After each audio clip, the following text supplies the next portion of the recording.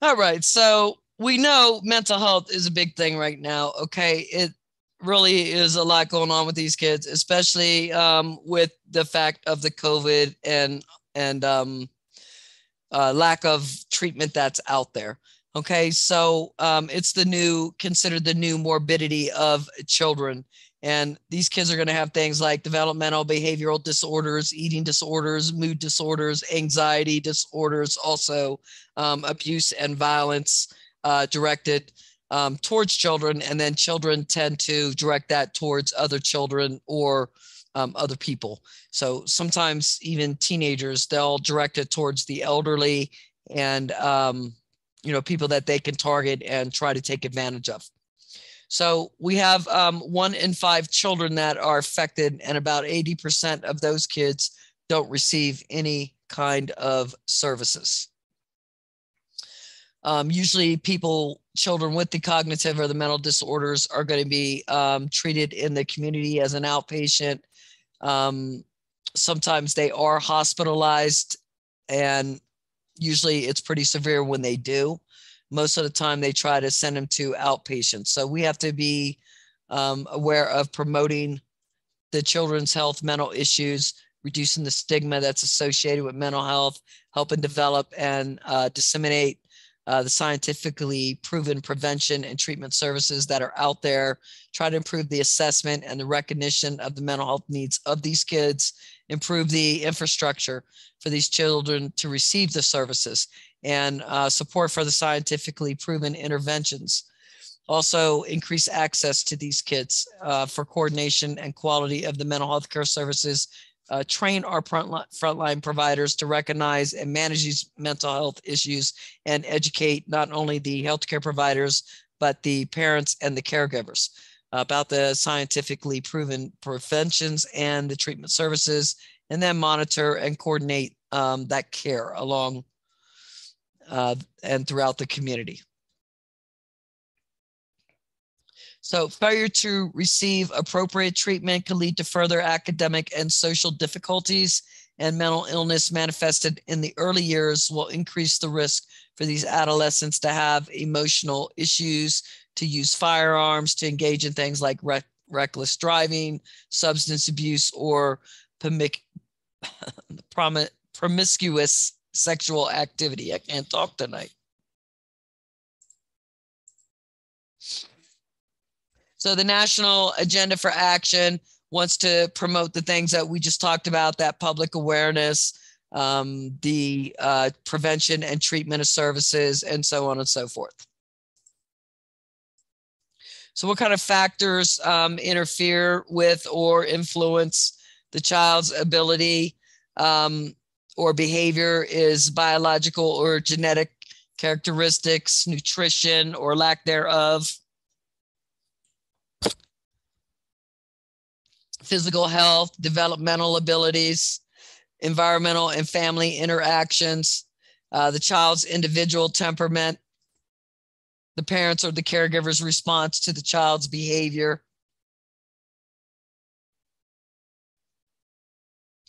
Changes that occur with normal growth and development are sometimes a source of stress for kids, and that can cause kids to not act right. So like in school, when they're going into those teenage years, and if they're isolated or bullied or picked on, that can affect the way they behave. It can be very stressful for them. Even when you have a small child and they're hospitalized, that can cause them to regress or to act different in a different behavior than what they normally do. The stress that's placed on the developing neurons can also affect their ability to cope with life later on, because they believe too much stress is placed on the neurons and it causes the neurons to over respond when we're younger. It'll have lifelong consequences on those parts of the brains. So those children be more difficult to cope with certain stressors as they become adults, and more likely to develop major depression and things along that line. Or maladaptive behaviors is what your author would call it.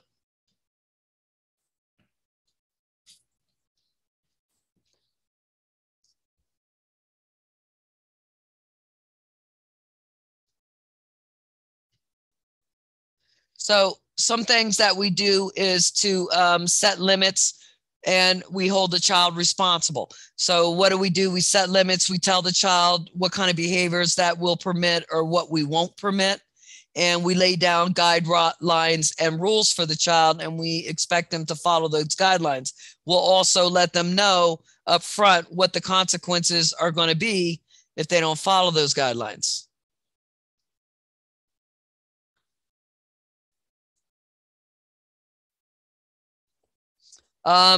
We don't argue, bargain, or negotiate about the limits set. So what you'll see sometimes is when you go into these places that take care of these kids that have these behavioral issues, in the process of trying to get the child to do something, they'll make agreements or they'll negotiate with them. Okay. Oh, if you do this, I'll let you have a cigarette. Or if you do this, I'll let you have extra ice cream at lunch. Or, so they're negotiating with the child, and you don't want to negotiate or argue with them once the limits are set. And so what these kids do is they're smart. They try to play people against one another. So they'll wait till you leave the room. And if you're the, bad cop, good cop, they'll play you against one another. They'll try to convince you that the other person said they could do this or whatever to try to manipulate the situation. So if you're working with other people, another nurse, another coworker, if it's two parents, one thing that you have to teach them is whatever the limits are, they have to stick together. Everybody has to be on the same page. So we need consistent caregivers. We need to establish a daily routine, and you can't have me in the room because you need a low pitch voice and you have to remain calm. All right. Redirect the child's attention when you can. Ignore inappropriate behaviors, okay, to a point. And then as long as the child's not trying to harm themselves or someone else. Praise the child when they do control their behavior or when they achieve something that it's hard for them to achieve. And only use restraints when it's absolutely necessary. Restraints don't really get you anywhere, and they're only good to use not when it's convenient for you, but if it's a danger for the patient to harm themselves or somebody else. This sounds similar to psych. Huh? Similar to psych. Mm-hmm. Yes. Yeah, it reminds me of like things we had to do. Yeah. Yep. So we have behavioral therapy, which provides a stimulus and a response, and we use reinforcement to try to reinforce or reward those positive or those desired behaviors. Play therapy, which is where we use like dolls or drawing or stuff like that, and we watch the children play, and sometimes they'll reenact things that are done with them. This is used a lot with children that are at risk for some sort of abuse. So a lot of times the child will reenact with the doll what was done to them. Cognitive-based therapy, okay, where we try to think that way, change that way of thinking. Okay, so we're trying to change the way the child reacts. There's such a thing as automatic negative patterns that you should have learned in psych, where people have these 3 ways of pessimistic thinking that they tend to think about. So if we can change that pessimistic thinking over to a more positive or better thought pattern instead of an automatic negative pattern, then we can cognitively change the way they react, and the way they behave to certain stimulus. Dialectical behavioral therapy. These are where we use like group or individual sessions, and we try to treat patients that have these chronic suicidal thoughts, patients like borderline personality disorder. And we try to teach people to be responsible for their problems and to better deal with their negative emotions. And then family therapy, where we talk about the child's emotional issue, how it affects the family, and how the family can work with the child to come up with more constructive ways and make the family work together as a group better. Then we have group therapy. This can be done in any sort of clinical setting, a school, a hospital, a treatment center. Participants sit together, people talk, they try to role model each other. And sometimes it helps when you see another peer or someone your own age going through something. It sometimes gives you ideas of how to deal with stuff better. Mylu therapy, this is generally done in a clinical setting. okay, or in the like the psychiatric hospital setting. So we have this special setting, and it's a therapeutic environment, and we provide support, and then we try to keep those safe that are at harm to risk for harming themselves or for someone else. Individual therapy, where a therapist works directly with the child to try to resolve any conflicts, emotions, or behavioral problems. And that's based totally off of trust and the child's developmental level.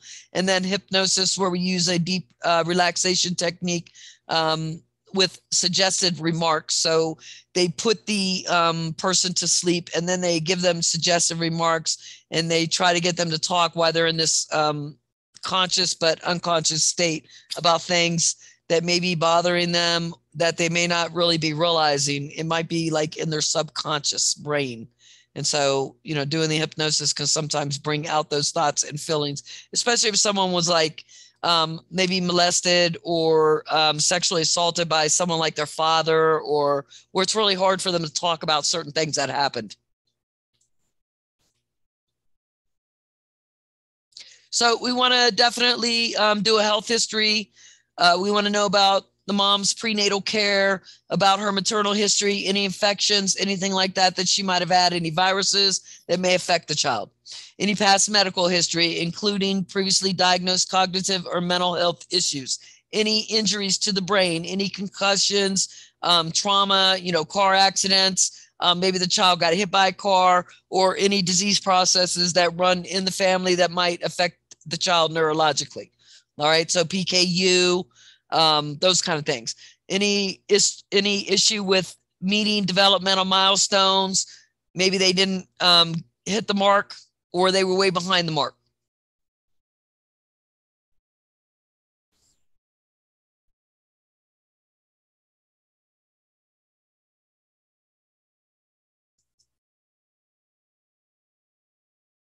So you can watch the child play or draw, okay? And that can sometimes tell you about different cognitive or psychological issues just by what they draw. Because sometimes they'll draw really crazy stuff, or sometimes they draw things that really are beyond what they should be drawing as a child of that age, or something that's nowhere near what a child that age should be drawing.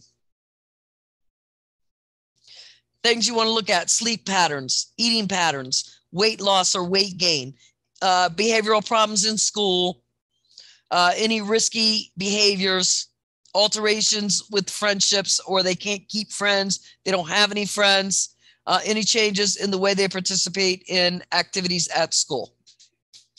And then clinical features that we would look for during the evaluation. So we would do brain imaging and look for any congenital abnormalities, any alterations in the brain tissue.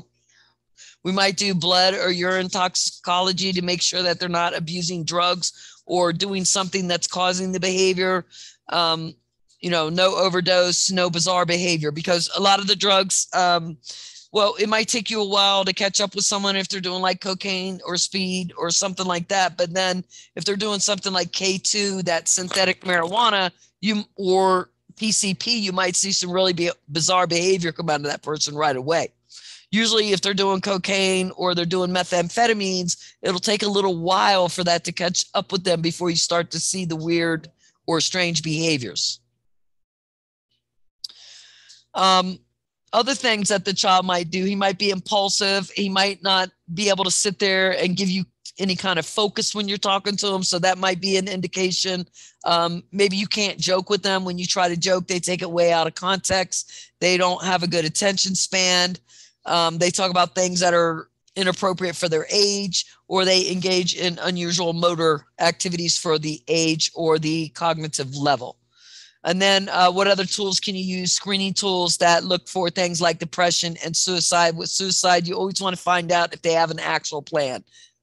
They're not going to get scared if you ask them that. They're not going to do anything because you ask them that. They're not more likely to kill themselves. Actually, less likely, because if you find out they have a plan and the plan makes sense and it's something that they could really do, you would want to know that because you would want to prevent it. All right. And then check them also for anxiety, because anxiety can make people act strange also. And then look for physical complaints that might be associated with some sort of physical or sexual abuse. Okay, like, someone at a young age, like 11 or 12 years old, complaining of symptoms that are symptom similar to like some sort of STD or something along that line, or cigarette burns, things that are inconsistent. Look at their clothing, see if it's appropriate for the weather. Is it appropriate for their age? Is it appropriate for the setting? Look at their face. Do they respond appropriately? Do they have any sort of affect? Affect is how they respond. So like if I told you someone died, your normal affect, if it was somebody you really were close to, would be to cry. If you started to laugh, then I would be concerned about your mental stability. Even if it was somebody you really dislike, usually we don't laugh about something like that. Does the child make appropriate eye contact with you? Okay. And do they show the appropriate level of consciousness and interest with what's going on in surrounding? And then their posture. Posture can tell a lot. How are they walking? Are they walking slooped over? How's their gait? Normally they should be standing up straight, perky in attention. If they're not, or they look disheveled, then you want to think about that. Also the height and the weight, are they growing within the normal range? Are they really below it, or are they really above it? And then there are other things that you can look at, like contusions, cuts, unusual skin marks. And just because they have cuts and burns on their skin, all right, doesn't mean somebody else did it to them. They could have did it to themselves. So you also have to consider that. Sometimes people that have borderline personality will burn themselves with cigarettes. They'll cut themselves. They'll stick needles and stuff in their skin. So they do a lot of different things. As far as lab tests, okay, brain imaging, we would do things like CT scans.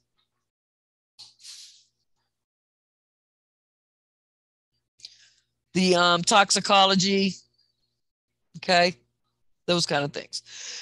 All right, learning disabilities, children with dyslexia, they will have difficulty with reading and spelling. Remember, everything looks backwards to them. So sometimes they're, classified as being stupid or whatever, and it's not. It's just that they can't see it the way we see it. So usually once they get some help with that, that can all change. Children with dyscalculia have problems with mathematics and computation. So it's called calculia, like calculus. That will help you remember that. Axia, okay. Remember that has to do with dexterity and coordination. Coordination, think about axia, ataxia. It's used in a lot of different statements, right? Axia itself. So dexterity and coordination. And then dysgraphia, difficulty producing the written word. So composition, speech, those kind of things.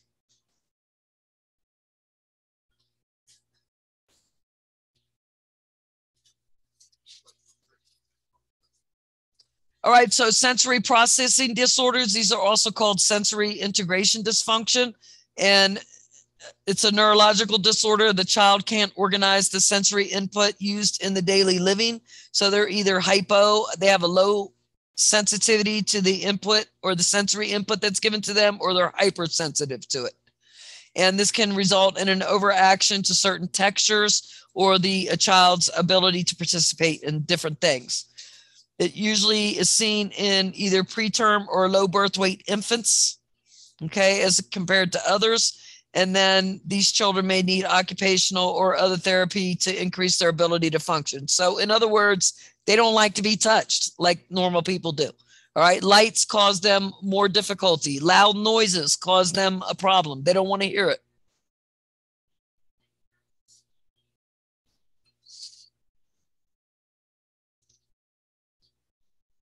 So for these kids, remedial or compensatory approaches, interventions directed towards any social or emotional problems they may have, remedial approaches to improve their specific skills, compensatory approaches to help them compensate for the disability.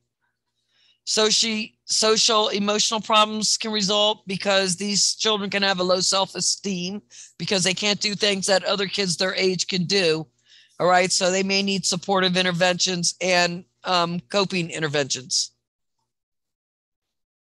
So you're looking at the health history, family history, any history of learning disabilities, problems during pregnancy, any prenatal alcohol or drug use, low birth weight or premature prolonged head injuries, poor nutritional status, failure to thrive, and lead poisoning can also lead to this.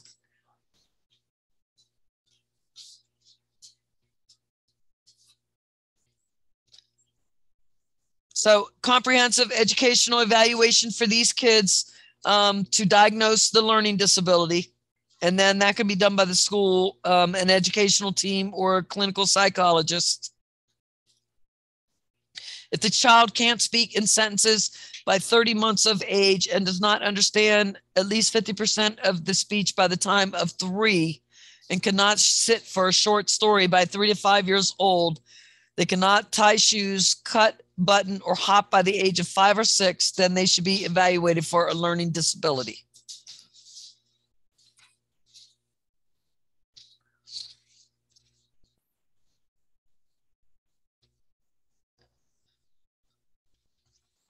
Intellectual disability itself refers to the functional state in which certain limitations in intellectual status and adaptive behavior occur, and it usually happens before the ages of 18.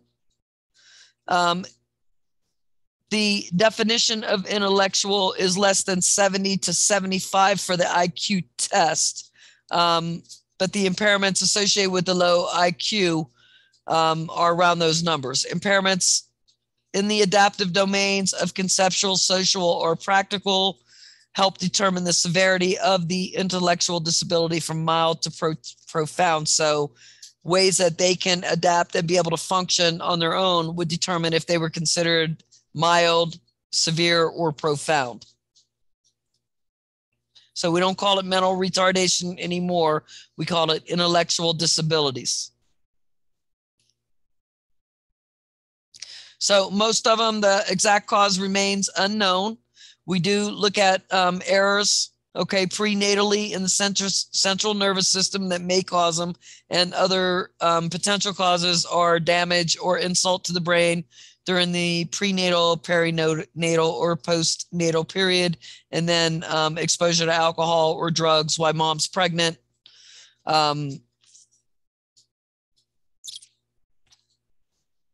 And any history in the family.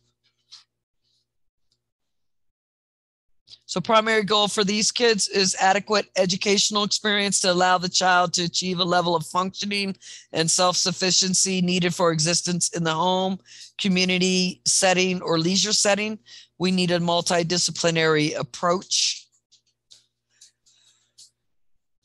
If they have a mild IQ, okay, between 50 and 70, they'll need academic supports. They'll have immature social and personal skills, and they'll usually be independent in their ADLs. If they have a moderate IQ between 35 and 50, then they're going to need more help. All right. They may be independent with self-care and need some moderate supports. Impairment will come along, social cues, judgments, and life decisions. They'll need regular support. If they're severely IQ, then that would be impaired. That would be between 20 and 40. They would understand very little of the written language. They'll need extensive support, and they'll usually require ongoing supervision for any activity of daily living. And then profound is less than 20 to 25 on the IQ, and these clients will be totally dependent for all activities. All right, they can still understand sometimes the gestures and the emotional cues, and they may even use some sort of expressions of their own. But as far as being able to perform activities of daily living, they're going to need a lot of help.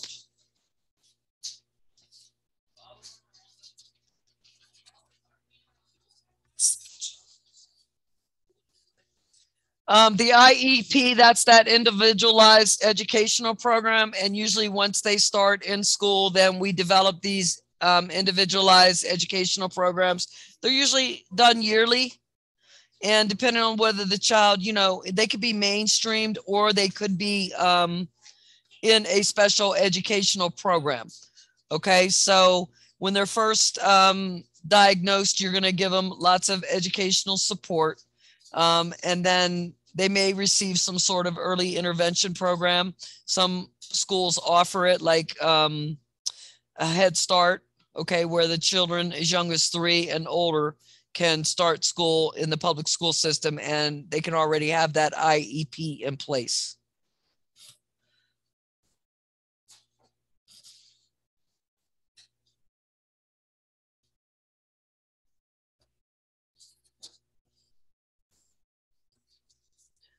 So we just talked about this. This is the deviation of the IQ. Remember, if it's less than 70 to 75, depending on what the standard of the test is, that would determine an intellectual disability. And then once we go 50 to 70, that would be what we talked about with the mild. And then below 70, like the 35 to the 50, that's going to be a little bit more severe, and so on and so forth. And as that IQ continues to drop, they become more and more intellectually impaired, and it's also going to affect their ability to perform their own daily care. All right. Also, any other deficits that they might have, like adaptive skills, communication, health and safety, home living, leisure, self-care, self-direction, social skills, and disabilities occurring before the age of 18. So there's the categories: mild, 50 to 70, moderate, 35 to 50, severe, 20 to 35, and then profound, less than 20. So, they're going to need a little help with mild, a little more with the moderate, really supervision all the time once they get to that severe level. And then they may be able to help with some hand over hand and some cues. And then at profound, you're doing basically everything for them. They still may be able to communicate, but they're not going to be able to do most of their activities on their own.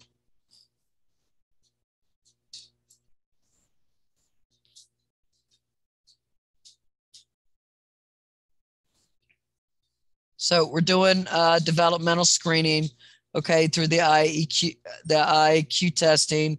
We're developing the IEPs as needed.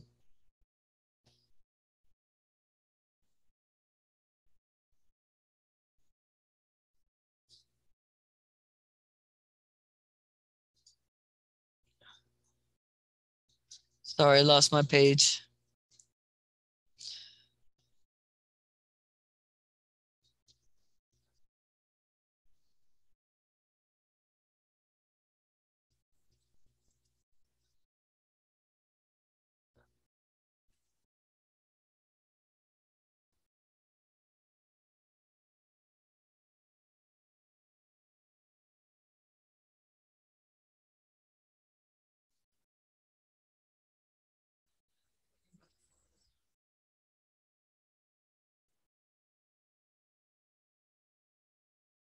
Get to the page with autism. That's where I was at.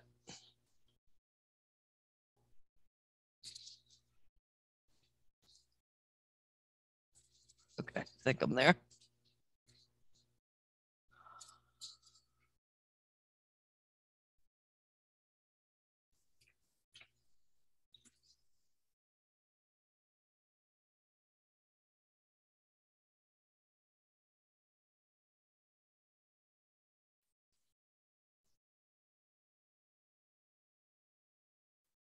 Okay, so we'll do developmental screening. We'll look at the patient's ability to care for themselves.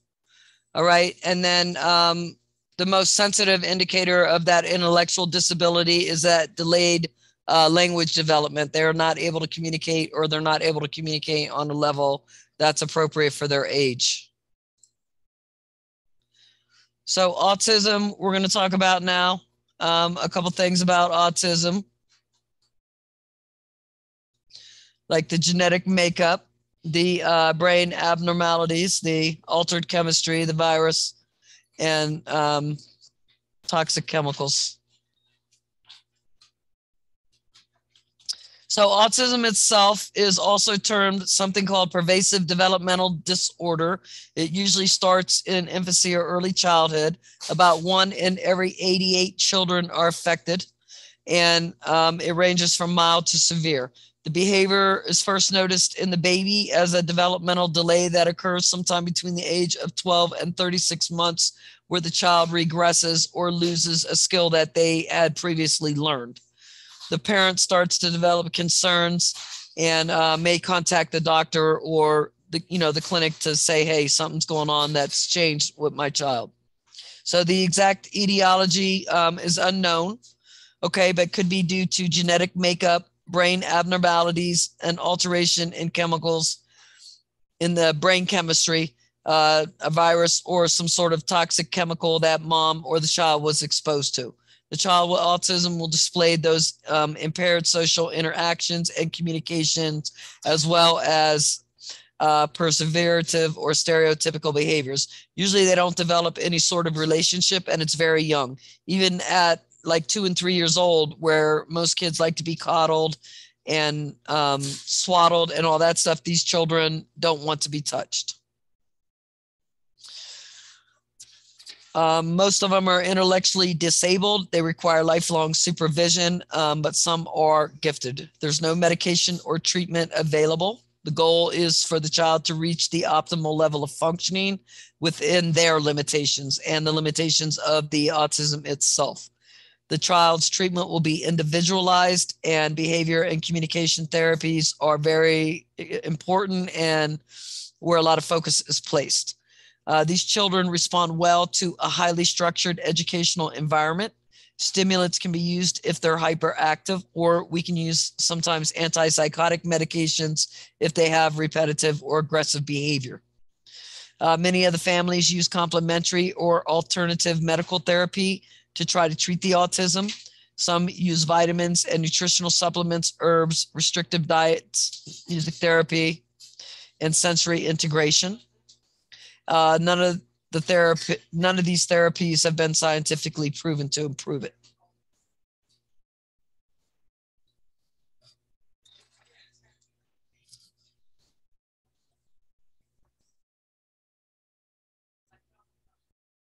So warning signs, usually the child's not babbling by the age of 12 months old. They're not pointing. They're not using those gestures by 12 months old.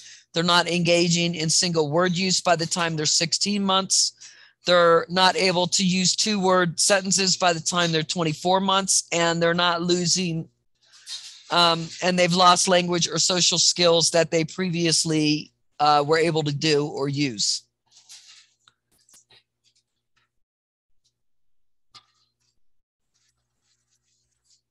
Okay, opposition, old defiant disorder, your teenager. All right, excessively arguing with adults, temper tantrums when you take their phone away. Active defiance, revenge-seeking behaviors. Well, they don't really do that. They just, they're teenagers. Frequent resentment or anger, touchiness, easily annoyed, non-compliance with the adult, blaming of others. So oppositional defiant disorder, these kids are going to be really out of control for the most part. Conduct disorder, they'll be a little more bullying and threatening. They may start fights, or there's always fights going on, and they're the common cause with those fights. They may use weapons. Usually with these kids, what you'll see is early on, they'll hurt like puppies or small animals at a very young age, like 6, 7, 8 years old. All right, maybe sometimes 11 or 12, but at a very young age, they'll do some sort of harm. Destruction of property, they lie, they steal, they don't have any respect for rules, and they may rape their victims as opposed to engaging in consensual sex.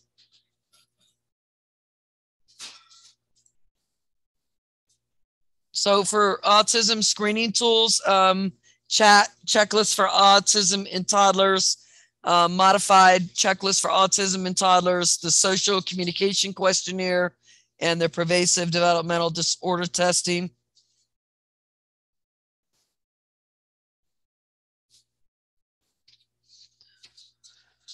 This is the MChat here. This is a similar one, okay, where you go through and you're asking the parents, okay, this stuff about the child. And then you're scoring on this scale there, how the child does. And then there's a video there on autism you can watch. All right, some interventions for autism. So we're definitely providing that emotional support, guidance, and education. We have to think about the child's developmental needs. The parents, they're going to have a hard time dealing with these kids. For one, you know, when the kids are young, again, they don't want to be touched. They're not very touchy. They get annoyed easy. And, you know, that can sometimes make mom feel some kind of way. All right. So you want to provide her emotional support and make sure she's getting the guidance that she needs. Make sure she knows about like the Head Start programs and other programs around that might be able to help her to enroll the child. So usually, again, they start them at about 3 with these programs for Head Start, and they can get them onto an IEP. These kids are going to need a rigid routine. You can't constantly change it. They need structure. All right. And parents are going to need help. So respite care, a lot of them may not want to do it, but there are places out there where they can put the child for a weekend or a week if they need to get away and they need to just take care of themselves. And then positive feedback. Okay. Because these children, again, the parents are going to be dealing with them for a long time. And depending on how severe the autism is on whether the child will ever actually be able to live independently or not. All right, ADHD, the most common neurodevelopmental disorder for children. It affects about 10% of school-age children from 4 to 17, and it's characterized by inattention, impulsivity, distractibility, hyperactivity. We have some subtypes: hyperactive, impulsive, inattentive, and combined. All right, the child has a disruption in the ability to learn, in the ability to socialize, and in complying with certain demands. Again, these children are often misdiagnosed because people look at them as being spoiled brats. Okay, a lot of times they may have a comorbidity such as oppositional defiant disorder or conduct disorder, anxiety disorder, depression. Sometimes they'll have developmental disorders or some sort of auditory issue or learning disabilities. The cause of it remains unknown. But they do believe that there's alteration in the dopamine and norepinephrine neurotransmitters. And so sometimes we'll see the impulsivity, the hyperactivity, and inattention begin before 7 years old, and it can last longer than 6 months. It tends to impair the family setting. It also can cause interruptions in the school setting. And children and teens that experience the ADHD will sometimes be frustrated. They may have mood swings or moods that are all over the place, emotional outbursts, friends that reject them. They don't do well in school all the time, and they tend to have a low self-esteem. They also, a lot of times, have a really hard time organizing, making time management, and completing projects that they start, or breaking that project down into a series of small tasks so they don't become overwhelmed. They're not usually lazy or unmotivated, but they just don't have good organizational skills.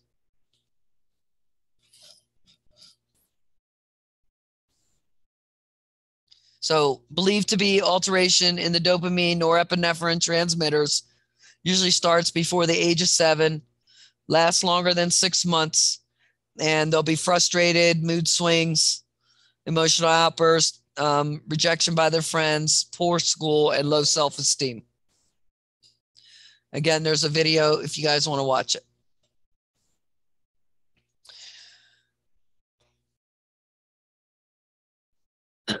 So these children, this is for ADHD still, poor metacognitive abilities, can't organize time well, poor time management, the inability to break things down into small projects, so they become overwhelmed easily and they don't always get the tasks done. All right. So here's some things that they don't do. They make careless mistakes at schoolwork. They don't pay close attention. They don't listen sometimes, and they don't always follow through to complete those tasks. Medication management, psychostimulants. Let's see if we can get back to where those meds were.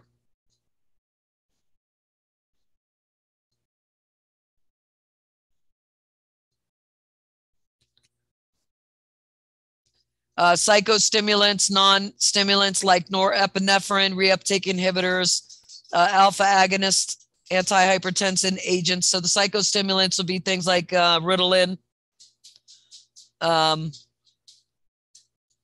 Statera. They use that more for adults now because now they're also treating the adults with it.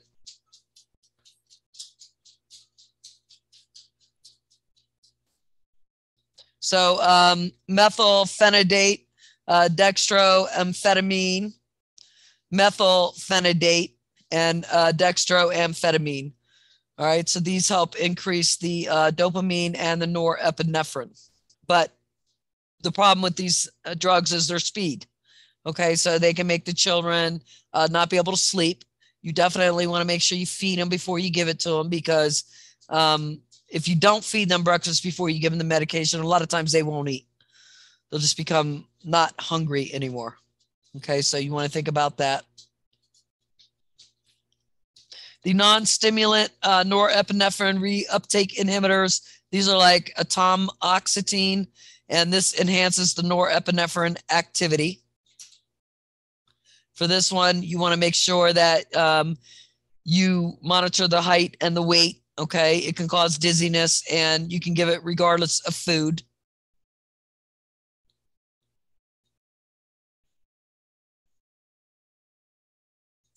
For the amphetamines like the methylphenidate, okay, you want to look for things like the decreased appetite, the headache, the abdominal pain, the difficulty sleeping. Let the doctor know if it feels like, you know, it's occurring too much, or if the parents are complaining that, you know, the kid's not sleeping well, they're not eating well. You want to let the doc know and maybe give the parents some advice on how to give it. Like, don't give it too late in the day. Make sure you feed them before you give it.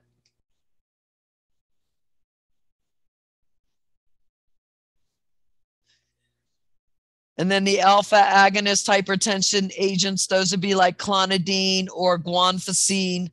And these actually inhibit the neurons. And they're used for the ADHD and sometimes for Tourette's syndrome. So it has a sedating effect. So for this one, you have to monitor the blood pressure and the pulse, watch for the dry mouth, depression, and urinary retention. All right, so these drugs all will help the child pay more attention, make them focus better, and decrease the impulsive behavior.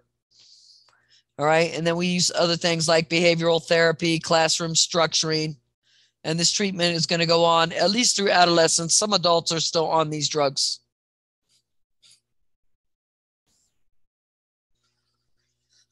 All right, so psychostimulants help increase the synaptic levels of the dopamine and the norepinephrine. We talked about the Ritalin, that's got a short half-life. You're going to give it 3 times a day. The dextroamphetamine or the dexedrine, and then they have the long-acting dextroamphetamines. We just talked about the norepinephrine, the non-stimulant norepinephrine uptake inhibitors. Those are going to enhance the norepinephrine. So that's the Strattera or the atomoxetine. You can take this without regard to food. And this is the one you're going to monitor the weight, the height, the blood pressure, and the heart rate. And it can cause dizziness. And then the alpha agonist hypertensive agents like the clonidine, the catapress. Remember, that's got a sedating effect. So it's going to activate the inhibitory neurons in the brain. All right, for this one, you're monitoring the blood pressure and the pulse. Remember, clonidine we also use for other patients that have issues with managing their blood pressure. So you're going to have to monitor the blood pressure and the heart rate with these patients. All right, so assessment-wise, okay, you need to find out what kind of issues are they having at school or how are they performing in school. Also, look at things that may have potentiated it, like head trauma, lead exposure, exposure in the womb, Okay. Prematurity, low birth weights, family histories of ADHDs,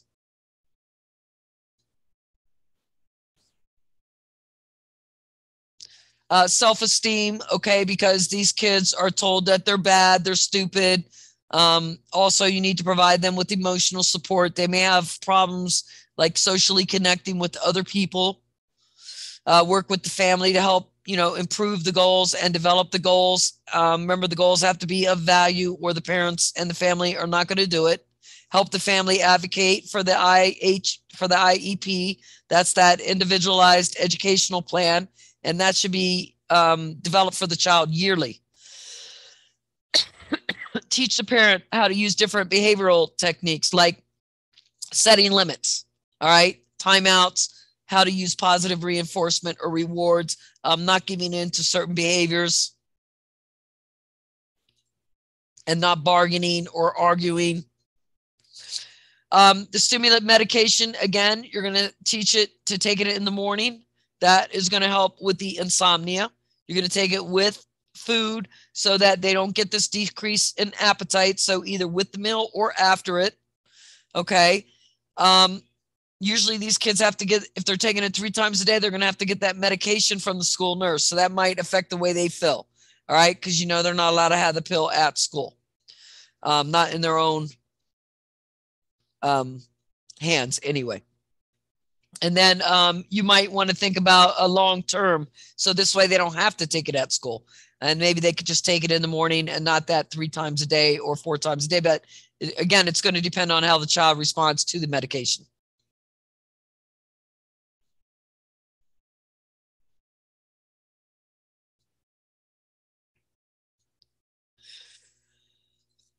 All right, Tourette's syndrome. This is where the child will have different tics, motor tics. Okay, so what'll happen is sometimes they'll just start yelling or screaming out. They could be anywhere. They really can't control it. Sometimes they'll grow into adults that have these same tics. Okay, and then, you might have to interview them or work with them, and they may tell you that, sometimes I have tics and things happen that I can't control. So sometimes they will learn how to try to control them, but I'm not sure how effective that is.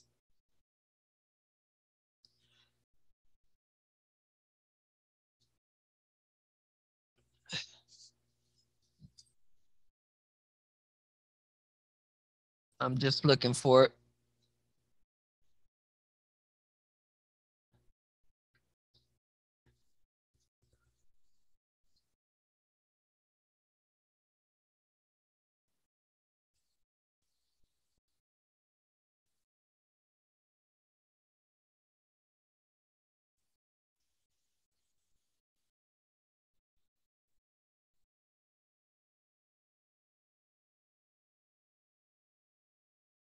Okay, I got it.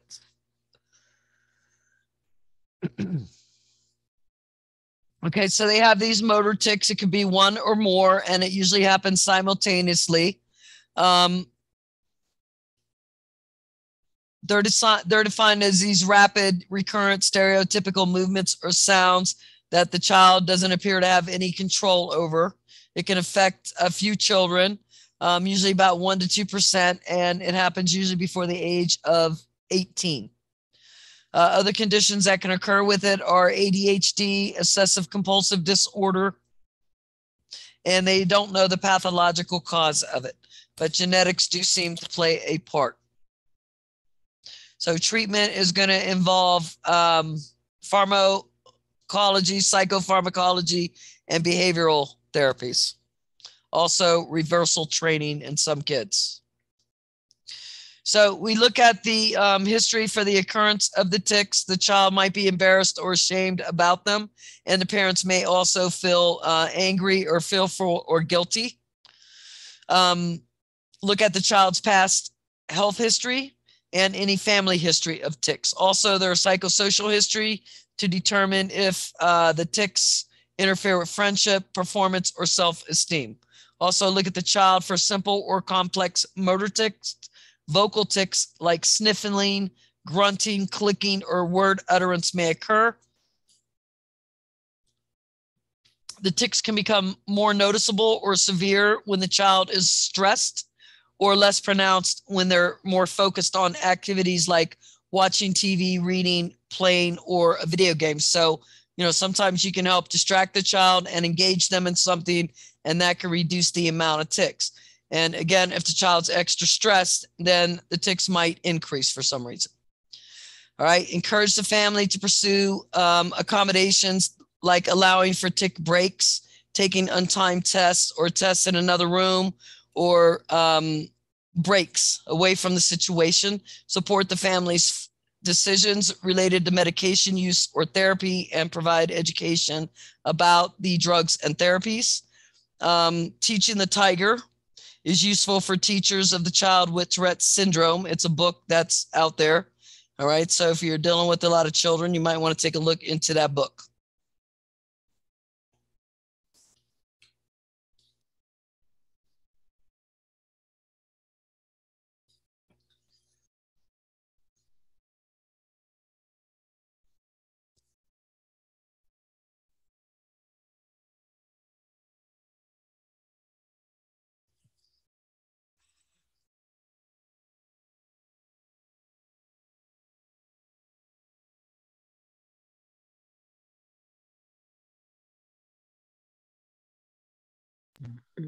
Okay, so it might be managed with buspirone. This is an anti-anxiety agent. They might use the clonidine, which we talked about earlier. That's the alpha agonist.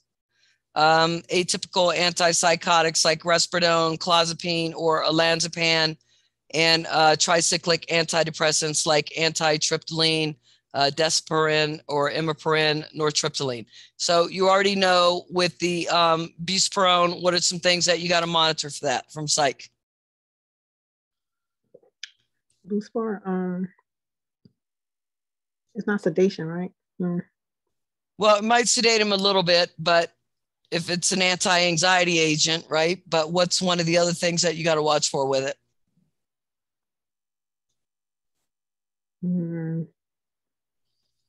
How about seizures? Oh, seizure activity? Yes. And also black stools. A lot of times it'll turn people's stools black. Okay. The atypical antipsychotics, what do you got to watch for with them? And that's sedation, risperidone. Okay. So sedation with them. Also with those, sometimes you got to monitor like the white blood cell counts.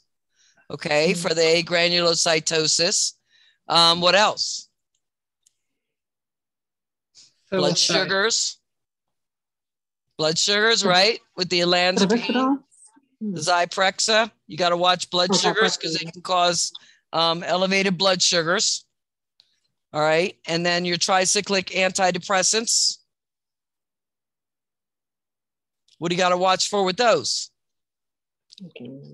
Dizziness, they fall a lot. Okay. It can lower the blood pressure. It can cause suicidal ideations. So all those different things, you got to think about with these drugs.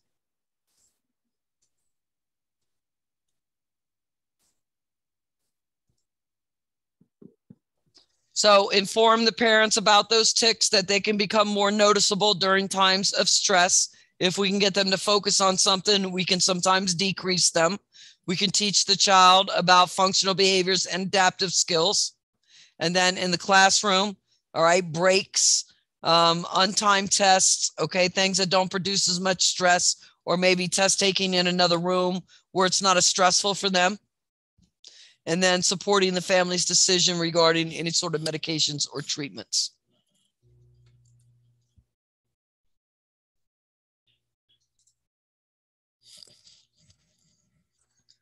Okay, pica.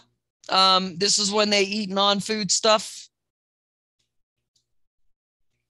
Okay, so it can start as early as 2 to 3 year olds. Okay, and it usually will happen over a 1 month period. So they eat things like dirt, clay, and it can progress to things like glass. Okay, some people eat glass, all types of stuff. Rumination. This is an eating disorder that occurs in infants. Okay. And it can happen in older patients too. I have older patients that have this. And what they do is they regurgitate the food. All right. And the food will come back up either partially or fully digested. Okay. And then they expel it or they swallow it again. And it can put the patient at a high risk for aspiration. Okay.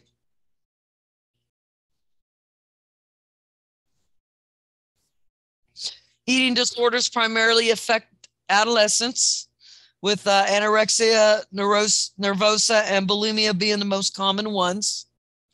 Sometimes younger children can be affected. All right. Usually in a household where there's a lot of control or where children don't have much control. Anorexia itself is characterized by that dramatic weight loss, the decrease of food intake, and the sharp increase in the physical exercise. Whereas bulimia refers to the cycle of normal food intake followed by binge eating and then purging. The adolescent with bulimia will remain near normal weight. The complications for these two diseases are the fluid and electrolyte imbalances, the decreases in the blood volume, the risk for cardiac arrhythmias, esophagitis. They can rupture their esophagus, and then they may have teeth enamel problems and loss and menstrual problems.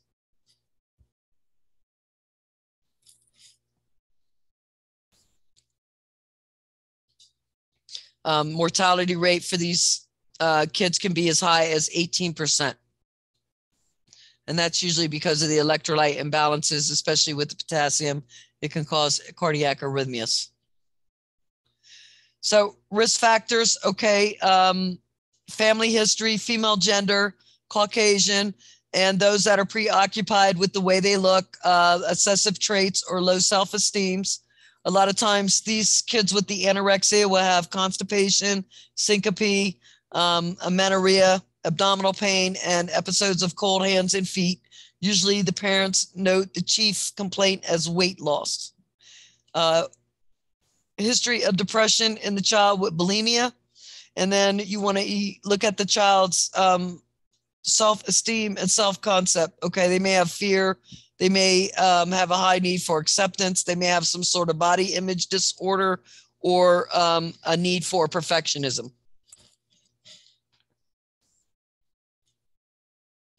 So what will you see in this patient? Constipation, amenorrhea, a catachetic or a wasting appearance, severely underweight, dry, sallow skin, soft, sparse body hair, a thin scalp hair.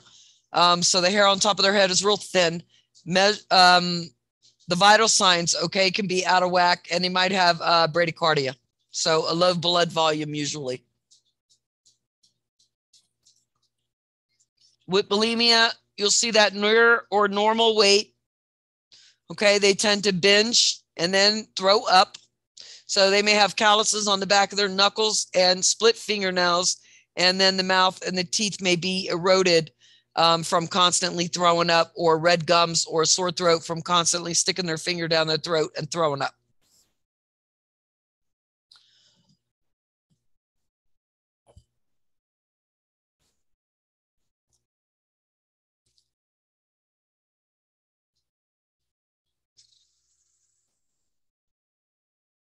A major thing for the anorexia is the refeeding syndrome. You want to be aware of that, okay? Because they can develop something called refeeding syndrome, where it will cause them cardiovascular, hematological, and neurological complications. All right, so we do a slow refeeding to avoid these complications, because the body needs time to start taking in these nutrients again. All right. So we have to assess the vital signs frequently for orthostatic hypotension, irregular, decreased pulse, and signs of hypothermia.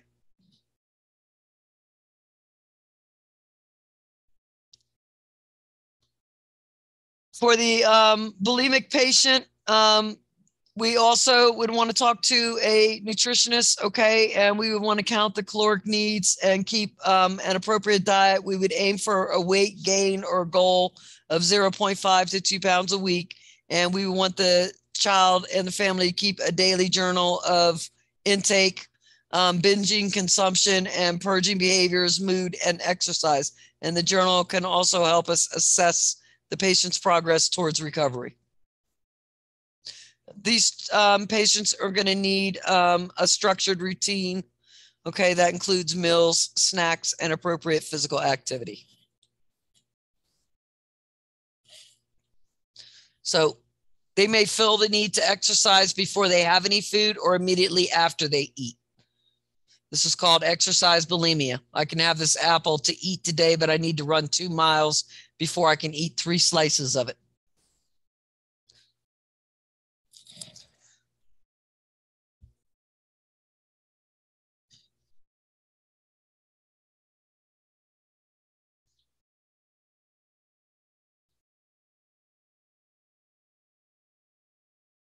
All right, so we're managing it through diet, behavioral or group therapies, structured routines, and sometimes they will receive psychotropic medications, all right, if they're really out of control.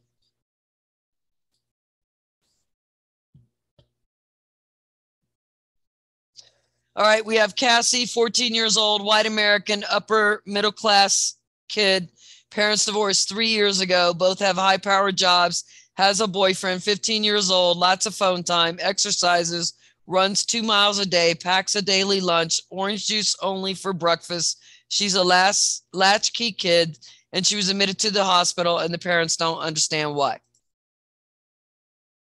All right, so they're really not paying attention to what is going on with the child.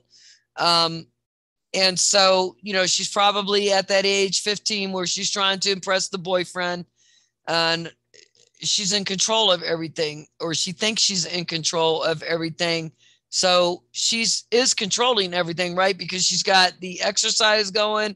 She's got complete control over the diet by not eating out at all. And by packing all her lunches and stuff, she can totally control every calorie and every piece of food intake that she actually has for the day. Mood disorders. So we have a couple, depressive disorders, bipolar disorder. Okay, it's difficult to tell how many kids, okay, deal with this because at a younger age, it's hard for us to diagnose. But children can experience major depressive disorder or dysthymic disorder. It's more likely to happen to girls than boys and more likely to happen in the teenage years. Bipolar refers to the condition of alternating manic and depressive episodes, and that affects about 2.5% of the kids. During the manic episode, the mood will be elevated and the child displays excessive energy. Depression can cause alterations in the school performance and social relationships, and the anxiety disorder and disruptive behavior can occur together with depression. Substance abuse may occur concurrently with depression, divorce, and serious family issues can contribute to the development of the depression because of the stress and the psychological impact. So children and adolescents who experience depressive episodes may harm themselves on purpose, not trying really to kill themselves, but sometimes they're just seeking attention, all right? And they can hit, cut, or burn themselves, and they are at risk for suicide. The norepinephrine and the dopamine will play a role in the mood. The norepinephrine can affect the energy level, okay? So when both levels are altered, okay, or actually when either one of those levels are altered, the symptoms of depression can result. So we might see things like loss of interest, apathy, lack of pleasure, and decreased levels of serotonin are also known to be seen in depression. So here's the pathways, all right, and how they affect the brain. So we're going to see some psychotherapy management, all right, to help the child deal with the psychosocial consequences of the behavior and how they interact with other people, how they deal with crises, and how their parents can help them. Parents may also need counseling, and these children may need either individual, group, family therapy, or all of the above. With major depressive disorder, we would have to engage in the pharmacological antidepressants, and the bipolar itself may be treated with mood stabilizers like lithium or atypical antipsychotics. All right, so in all these kids, you have to be alert for suicide and pre-suicide behaviors. Risk factors for that suicide are going to be previous attempts, changes in school performance, giving stuff away, okay, a loss of interest in favorite things, activities. All of a sudden, they're not hanging out with their friends anymore. They seem hopeless or depressed, and they might make statements about harming themselves. They can do it in a variety of ways, okay? They're smart. They can do it in a car, in a garage, with pills, with illegal drugs. In babies, for depression, look for weepiness, withdrawn behavior, or frozen facial expression. Any sadness or expressionless face in a toddler or a preschooler. And then for adolescents, especially, you want to look at the entire body. Now, they don't have to be in adolescence. I'm already seeing on the news, some of these kids that are killing themselves are 8 and 9 years old. Okay, so if the depression goes unnoticed and untreated, then it puts a client at a high risk for that suicide. Also for other disorders like anxiety, substance abuse, self-harm. Get a full health history. Is there any history in the family of suicide, mental health, bipolar disorder, depression? Because those things can all affect. And remember, I said sometimes when the child's young, they can have changes done to the neurons in those brains that can cause them to present with suicide and depression later. SSRIs, these help to increase the serotonin activity in the brain. They're used for depression, OCD, and anxiety. So examples are the fluoxetine, the paroxetine, and the sertraline. So for these, you want to monitor the patient for irritability, insomnia, GI distress, headache, and the blood pressure for increase. If they develop something called serotonin syndrome, okay, they'll get an increase in the blood pressure and other things will happen. And you want to know what that is, okay? That's serotonin syndrome. Sometimes they can get this if you give them an SSRI, or if they're on an SSRI and you're switching them over to another drug and you don't stop taking the other drug, like an MAOI inhibitor. So you give that one before waiting a full 2 weeks before stopping the other one. That can cause that serotonin syndrome. So you want to be aware of that. That's a life-threatening condition. Also with those antipsychotics we talked about earlier, you want to watch for things with those like Stevens-Johnson syndrome, neuromalignant syndrome, oliguric crisis. Okay, you should know what all those things are, how they present, and when you want to call 911, because those are almost all 911 situations. All right, a lot of times you can stop the antipsychotic, but you're still going to probably have to send the patient out. With the lithium, you got to watch for toxicity, right? This should be, I believe the dose for the lithium is 10 to 20 milligrams, I believe. Okay, it's going to help with that anti-mantic mood. So your patient's either going to be really manic when they're on this, or they're going to be depressed.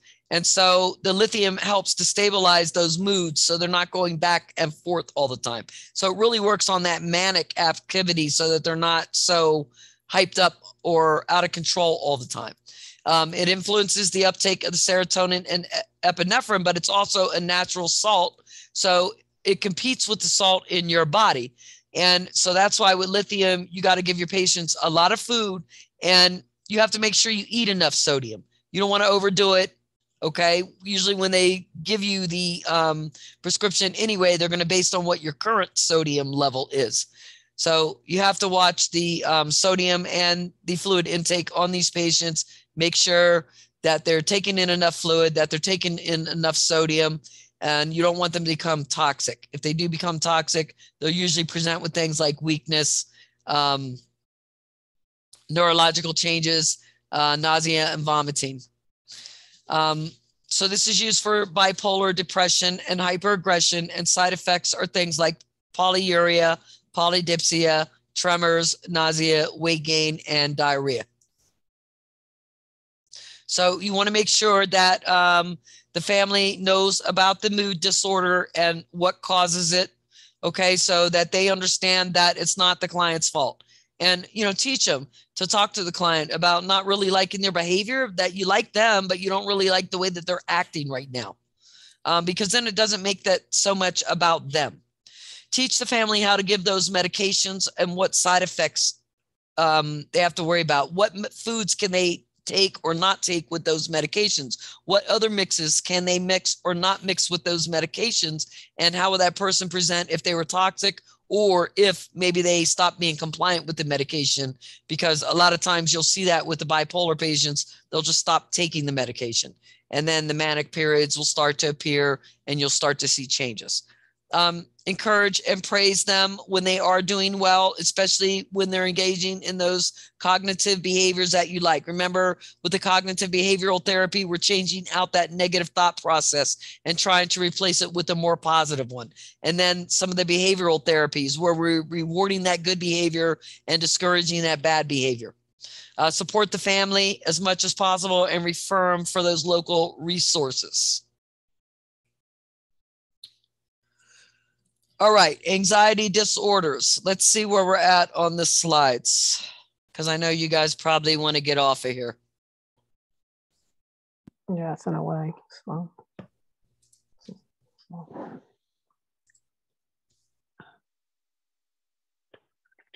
Okay, so I'm going to leave it up to you. We have like 14 more slides to go through. It's going to take us a good half an hour to go through them if I go through them right. I can read them myself. What chapter? I can just read the chapter and go over it. So this is chapter 50, and we're stopping at anxiety. Anxiety, yeah. That's the only part we got to go over, right? Yep. It's really literally, we're on slide 67 and the slides go to 74. I think we're on 64 and the slides go to 78. Not bad. Okay, so we're literally stopping at page, in your book, it's page 1973 is where I stopped at. Write it down. Okay. And I'll probably throw something together for you guys anyway, like either early Saturday or early Sunday morning. I got to see, because I got to see what my schedule looks like, right, to prepare you, because I know you guys got Proctor Prep U coming up, and I know you got your final coming up. Yeah. Okay.